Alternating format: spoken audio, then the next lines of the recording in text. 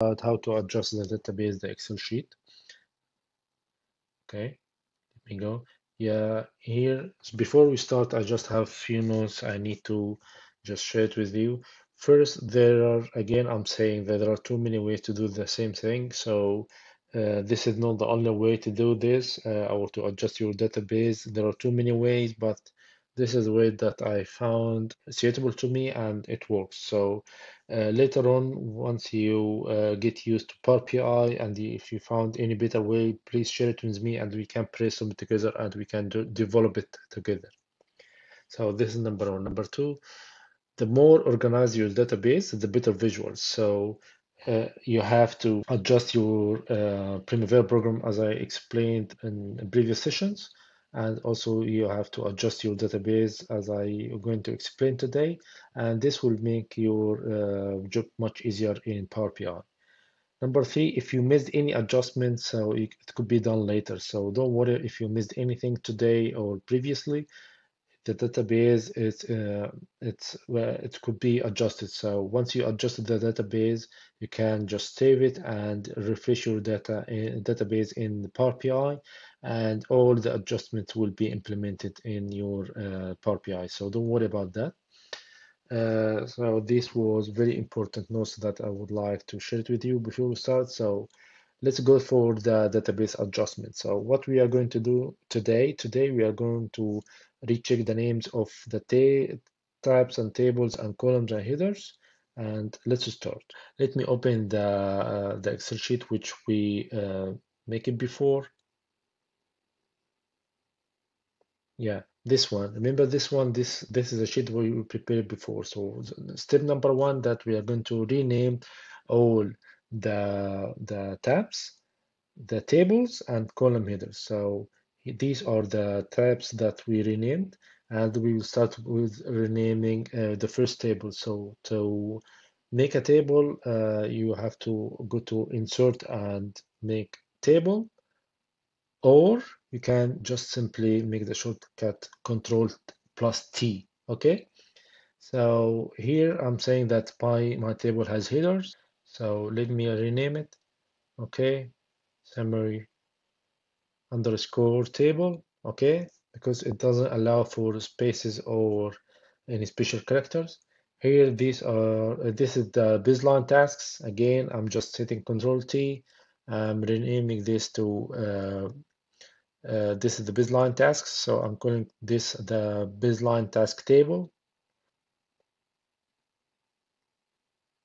tasks table. Okay, and this is done. Okay, after that we have the update. So yeah, this is August 14 tasks, so I'm calling this August 14 task table, August 14 tasks underscore table. Yes, here I'm going to call this one baseline resources table, because we have baseline tasks table. So here we are going to call baseline resources table. Okay, and this is done. After that, we have August 14 resources table.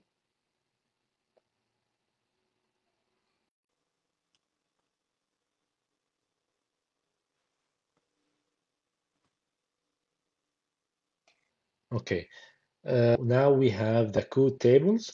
So let me remove the colors. So I don't need this color column. Okay, and here in the color, we have to rename the headers, because here, for example, we have the same header name. So this is code value.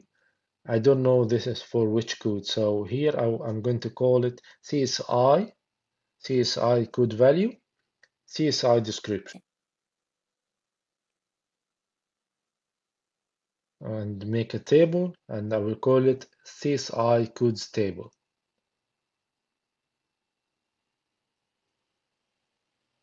Okay, and here this is discipline. I'm calling this discipline code value.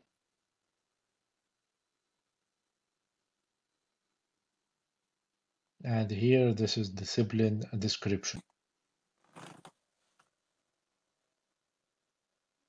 And make a table. call it discipline codes table.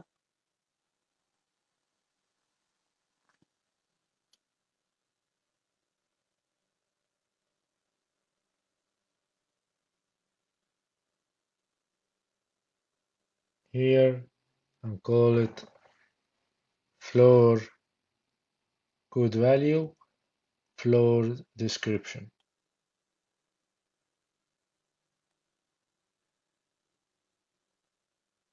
Here, this one, I will call it floor code table. And let me remove the color. This one, this is the hotel area. I will call it each area code value. And this one, each area code description.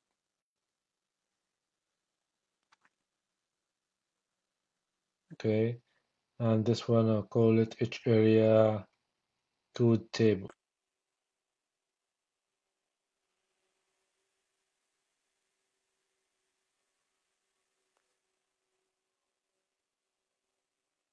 Okay. So we done with the all the tables. Still we have the S-curve. Let me do the S-curve. Yeah, for the S-curve also, let me take out this. I don't need it. Oh, yeah, let me remove this. Yeah, delete it. Or you know what? I have also to take the actual monthly and actual cumulative. So let me take the data I prepared.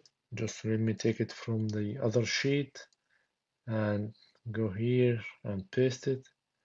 Okay, so I got here the monthly earned and the cumulative earned. And make the table, and I will call it S-curve table.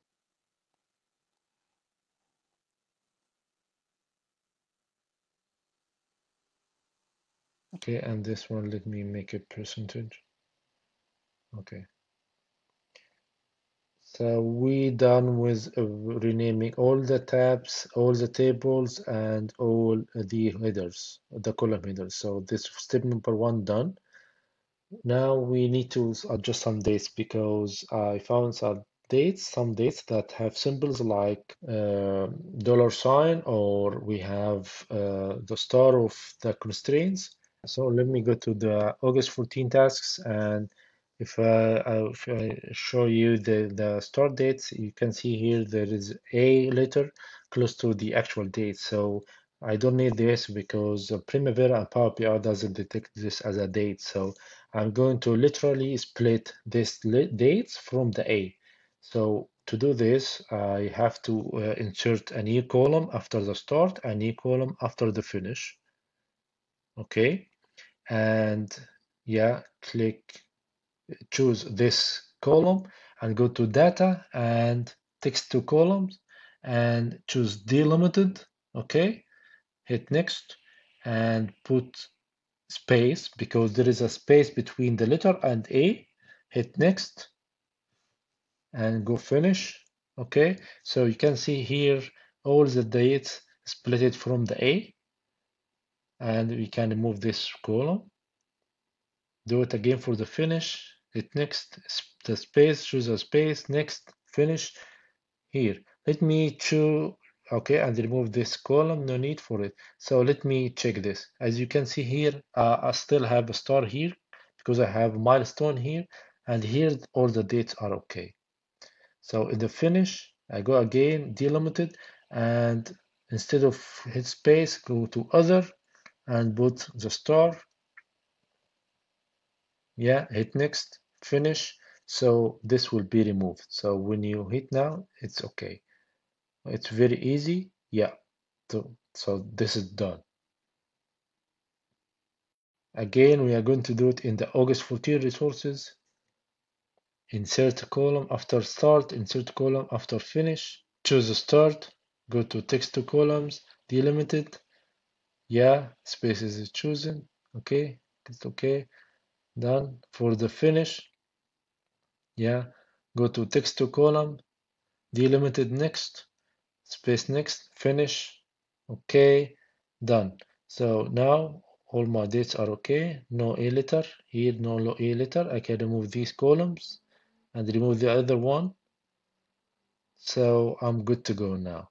To remove the dollar sign, just go to the task table and choose the column of the earned value cost and budget total cost and change the type. So to number from cost. So simply it will be removed. Yeah, choose the column, choose the number, and okay, done. So this is that's all for the currency.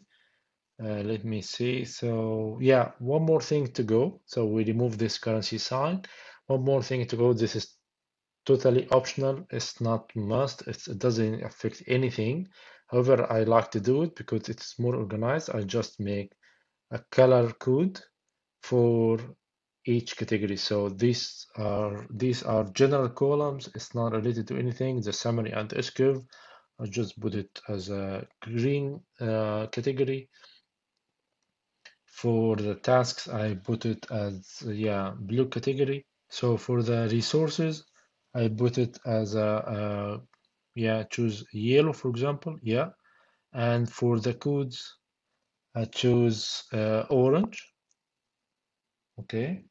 So just to show you what I did, this is general tables, this is task tables, this is resource tables, and these are the codes tables. So that's it for today, and see you next session.